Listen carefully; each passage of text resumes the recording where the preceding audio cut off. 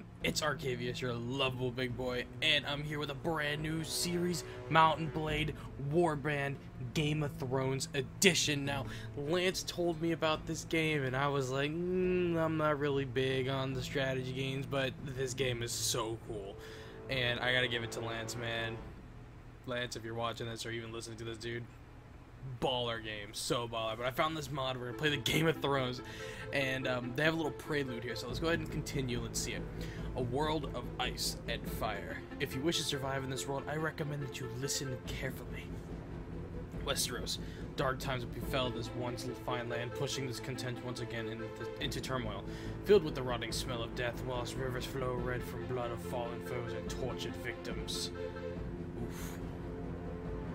It's a lot. Is it gonna, like, continue, or is it, like... There we go. Takes a hot second there. To the north of the vast continent is King Robb Stark, Lord of Winterfell and head of House Stark. Called by his bannermen, he is now ruling and declared King of the North, at war with the Lannisters and King Joffrey. He seeks out King's Landing to the south. Although the Lannisters are ruled by Lord Tywin Lannister, King's Landing is ruled by... Okay. In order to bolster their influence and forces, the Lannisters propose an alliance with the Prince of Doran, Nimros Martell of Dorne, and head of House Martell. They accepted Lord Tywin's offer of marriage, okay? Located in the Vale, an isolated mountainous part of Westeros, sits Lord Robin, defender of the Vale and warden of the East. Lord Robin is a small boy and the only surviving child of the heir Lord Jon Arryn. At this time, House Arryn are neutral in the war. Now, it's funny because Redbeard likes to make fun of me for this. They call me, what do they call it? It's like Little Robin or something like that, because that's what they call them in the show. And that's like their nickname for me. It kind of pisses me off. Heading south, Lord Mace Tyrell, Warden of the South, High Marshal of the Reach, and Lord of Highgarden has decided to back King Renly to sit the Iron Throne. It's getting beefy, guys. King of Salt and Rocks. Okay, this is just pretty much telling you where everyone's from. You know, if you haven't seen Game of Thrones yet, I feel bad for you. Let's go to character creation. I've actually never read the book, so we're gonna go with HBO's. Let's see. Choose your scenario. Static Wars. Westeros factions will be locked in diplomacy according to the Wars of the Five Kings. Normal. The same as above, but all factions, except the Night's Watch, are free to declare war and peace as they choose, much like normal warband.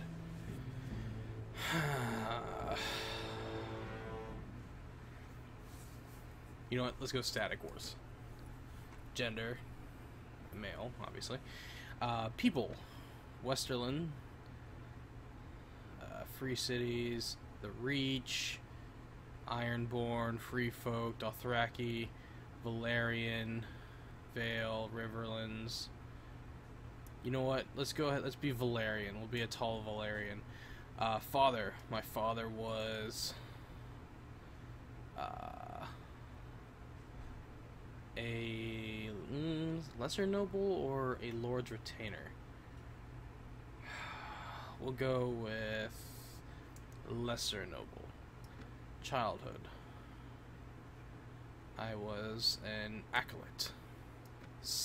Vocation, merchant, blacksmith, poacher, a begging brother, merchant, free, peasant, bard, retainer, slave. I'll be a lesser noble. Fate, lust for money and power, being forced out of your home. Religious fervor, we'll do this one. Religion, the faith of the seven. The Drowned God, Old Gods of the Forest, and Rolar. We'll do the Old Gods of the Forest. Trait. I can't really grab it. There we go. Warrior or Natural Leader. We'll go with Warrior. You are of Valyrian descent, tall and strong. Your native tongue is High Valyrian, and you are a descendant of the people and culture native to the Valyrian Peninsula, on the continent of Essos. Originally a community of shepherds, the Valyrians rose to prominence after discovering dragons in a volcanic area of their home peninsula known as the 14 Fires. Your father was of lower noble class and possessed 5 acres of land. He owed military service to the king and went to war with his Fratuni, whenever was required. In your early ages, you were sent to live with the nearest sept to be trained as a septon. As such, you were one of the few boys who learned how to read and write. Life as a sept was strict. There wasn't much time to play. Being lesser lord, you carried out many duties to your overlord and the king. In a war, you were expected to fulfill your overlord's demands. And the faith in which you follow the old gods is more personal and less structured or elaborate than other religions. You are strong and fierce in being able to let rip huge roars in battle, scarring anyone who dares to approach you. Yes. Okay. Now, I know it's supposed to be a dragon. Wait, is there... Oh, there is. Is there like a dragon? That's not much of a dragon. Oh, there's only 2 pages? Let's see.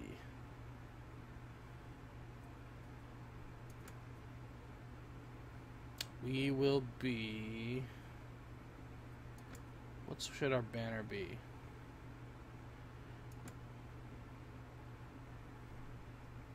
We shall be known as the Twin Phoenixes. No quitting without saving. Allow me to quit without saving. Okay. Lord Arcaviouse. Here we go. Now, this stuff isn't going to matter too much because what I'm going to do is that we're actually going to play through as a horseman of the apocalypse. So we are going to be known as what should we be known as?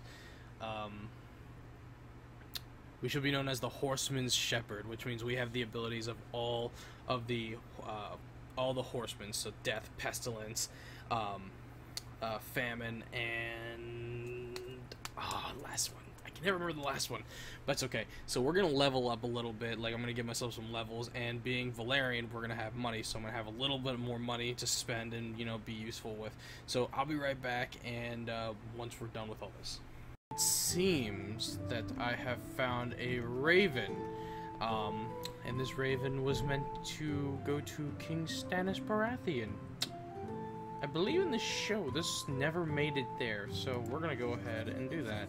Yeah, faster than you, Mr. Poachers. Yeah.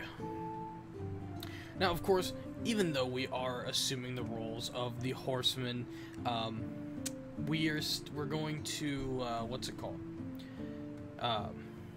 There's going to be an ability. It's going to be called Pestilence. And I haven't figured out Death yet because I don't know what the console command is for that. But there is a command that allows you to knock out everybody that is on the battlefield for the enemy.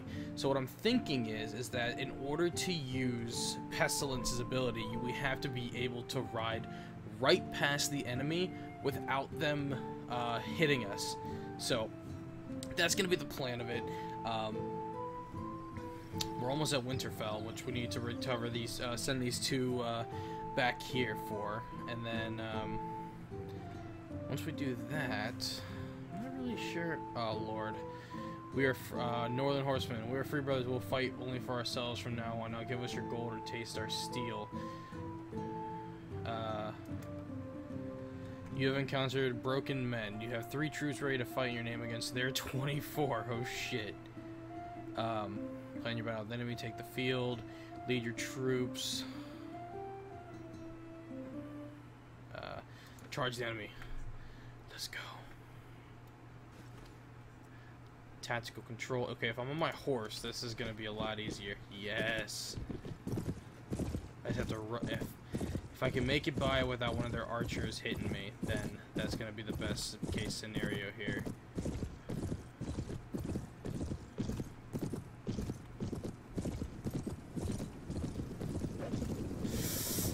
Yes.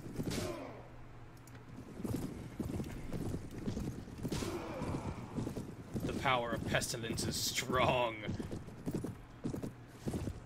Yes.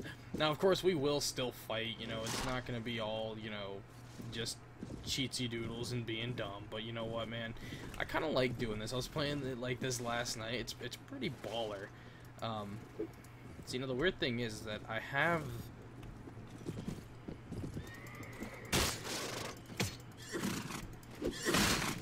Come here, horsey. Yeah. You were victorious. Your casualties, none. Enemy casualties, 12 northern horsemen, 12 minor wounded. And the funny thing is that they're always all wounded, so we can take them as prisoners. This is actually kind of funny.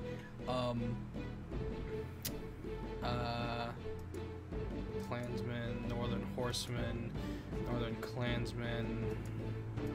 I'll capture all 5 of you. Gazing at the maimed and the dead of your latest victory, you order your troops to bury the dead, gather and share any loot as is common. You estimate this will take 3 hours. Leave the dead to rot, but take first claim on the looted corpses. You estimate this will take 1 hour. Bury the dead and leave all the loot. You estimate this will take 2 hours. We'll do this one. Has increased the morale of your men. Cracked sling. We'll take the horse. See, this is a... Oh, it's a one-handed as well. Huh, okay. There we go. So that might have taken a little time, but you know what, man? It's better to be kind to the dead than be a dick, you know? Let's get into Winterfell.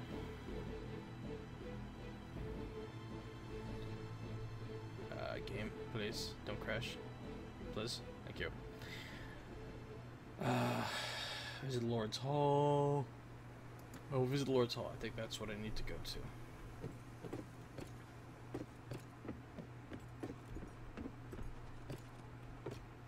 to. Kingdom Bard. Maester Lewin. Hey Rob Stark, what's up? Do I know you?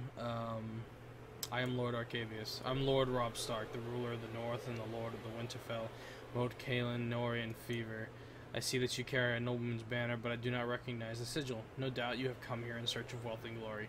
This indeed is the case, and I only ask that you show mercy to those poor souls caught in the path of war. I have urgent news that I travel from King's Landing with 2 of your loyal soldiers. I'm here to tell you that your Lord Father, Eddard Stark, has been taken into Lannister custody for reasons of high treason. I thank you for your loyalty in these desperate times, Lord Arcaviouse, though the news has already reached us. I hope you'll... What a waste. Town really does shit cold. War in the south, I've got a problem that taken care of. Willing to help. Some wildling scum have managed to pass the wall, and my scouts report they've attacked a small farmstead just north of here. I need them dealt with quickly before they're able to wreak more havoc among the peasants. My bannermen need to prepare for our march south, so I'm counting on you, Lord Arcaviouse, to act on my behalf in this matter. I suggest you grab some sleep before heading out. It may also be wise for you to ride with a bodyguard too. Westeros is a dangerous place to be traveling alone. Thanks for the information, buddy. Appreciate it.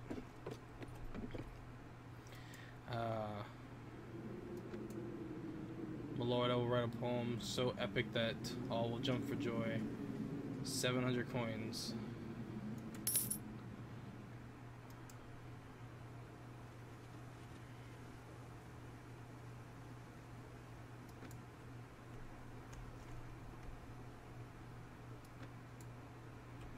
Jesus, what an insult. You asked for the same amount of money as a whore. My god. That was brutal, dog. Trade with locals. Now we'll leave. Okay, broken men. Okay, so we need to go to a farm that's north of here. So there's Castle Black.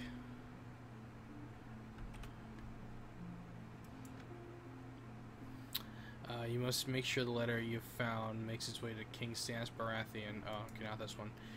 Find the farm north of Winterfell and remove the wildling raiders. Once complete, return to King Robb Stark. Okay, north. Is it that one?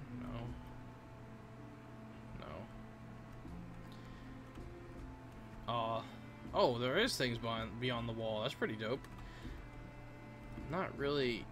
Oh, north of Winterfell. Okay, so it wasn't exactly north yet.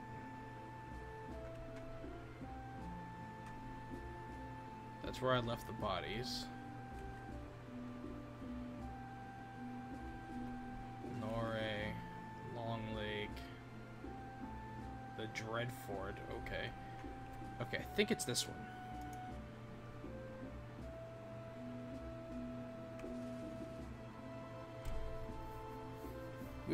Dude, we're getting so much damn food from all that foraging.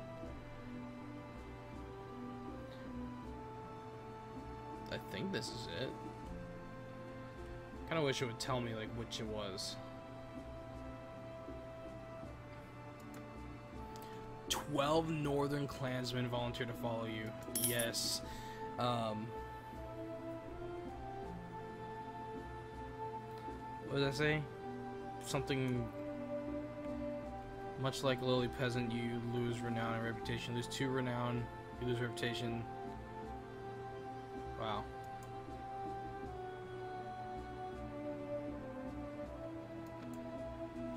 Okay, so this isn't it then.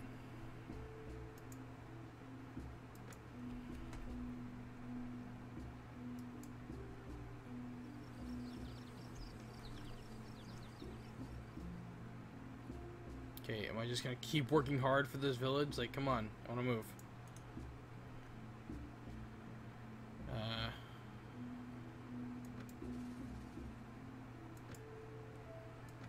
Recruit 9 more. Alright, let's leave. Okay, that obviously wasn't it. Long Lake, maybe?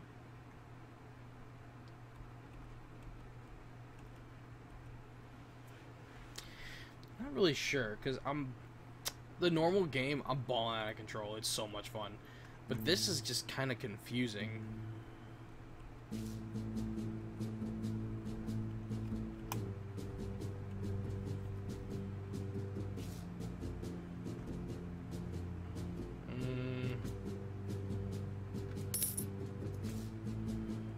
I'm not seeing where this stupid area is. You must find the farm north of Winterfell. Okay, I'm guessing it's just gonna be called Farm.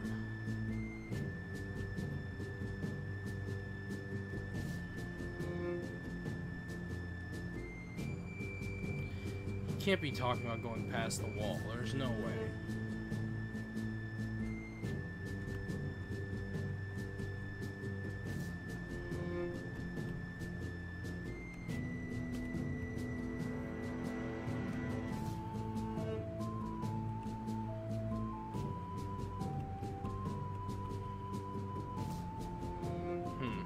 Well, I can't seem to find it, but guys, I hope you all have enjoyed. If you have, be sure to leave a like, comment, of course. If you're new, subscribe. We always enjoy a new edition of the Arc Army. Guys, if you want me to keep playing this game, let me know down in the comment sections. And guys, I love you all, and I'll talk to you later. This is your lovable big boy, signing out. Peace. Yeah.